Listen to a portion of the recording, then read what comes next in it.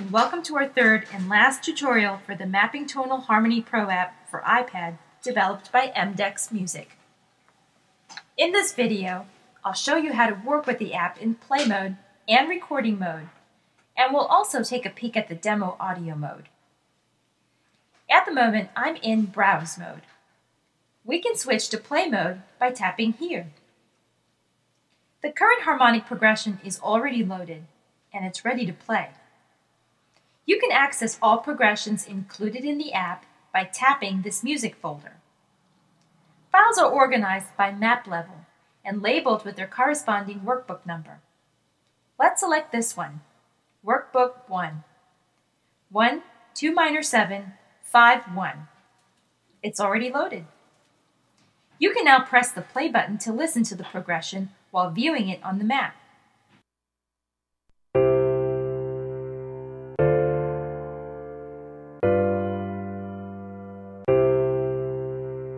Or you can change the tempo with this metronome slider.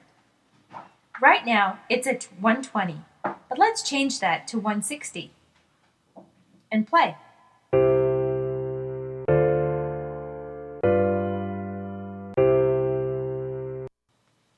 The progression is also shown in standard chord notation on this staff panel, here. You may also tap on any chord in the staff and listen and view the selected chord on the map. And of course, you can also transpose the entire progression to any key by using the keyboard. Let's modulate to B flat. All chords on the map and staff are instantly updated.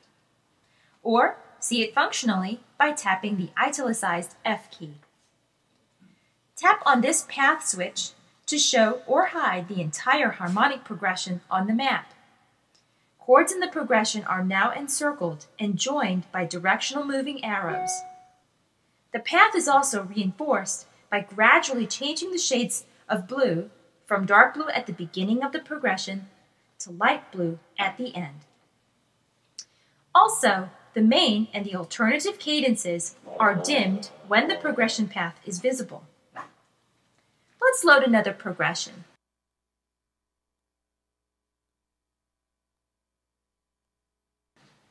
I'll try this Neapolitan 6 in major from Workbook 3. As you can see, the current map level has automatically changed to level 3 in order to fit the progression's complexity. Let's listen to it.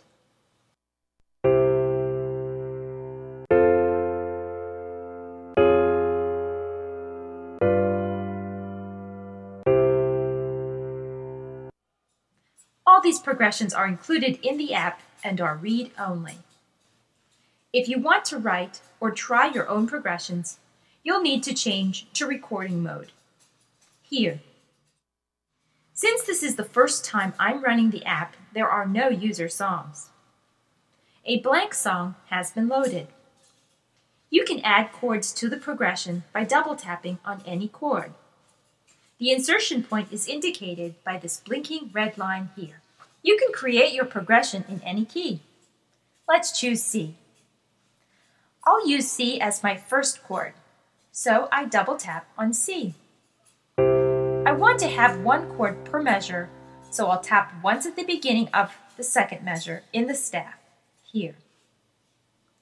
I'm not sure which chord to use next, so I think I'll try a few by just tapping once.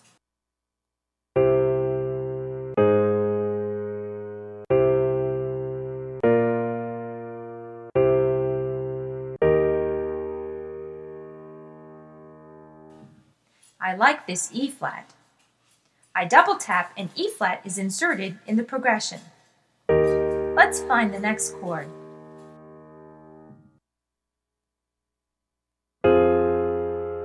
F minor sounds nice. Let's listen to the progression we have so far.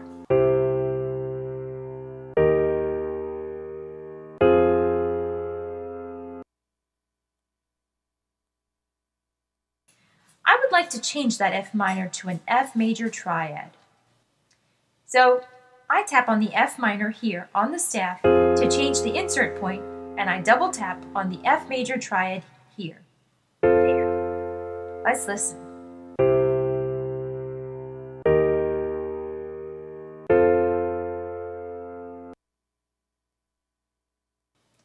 A D minor would sound nice here.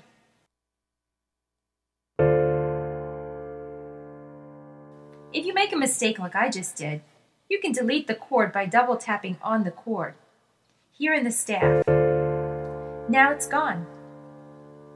Let's insert it in the right place and listen.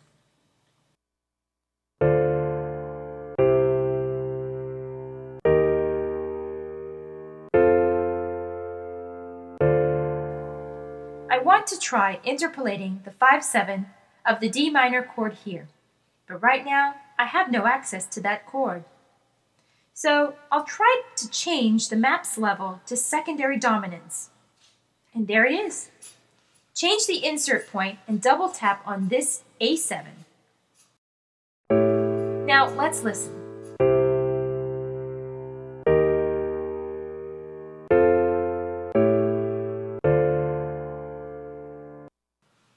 Okay, I will add an ending.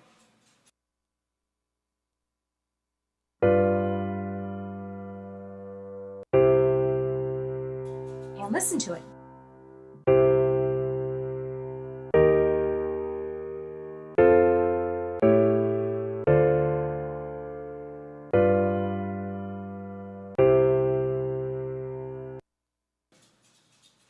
Okay, now I will rename the song to My Song 1. It's already saved. You can turn on the paths, change it to another key, or view it functionally to see how the progression works. Also, you can clear the song to start anew, or delete it from storage, or create a new one. Another safety feature is the ability to turn the recording button on or off so you don't make any unwanted changes by mistake. Finally, let's look at the audio mode.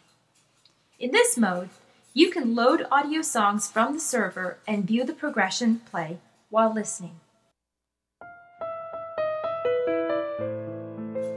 Thanks for watching.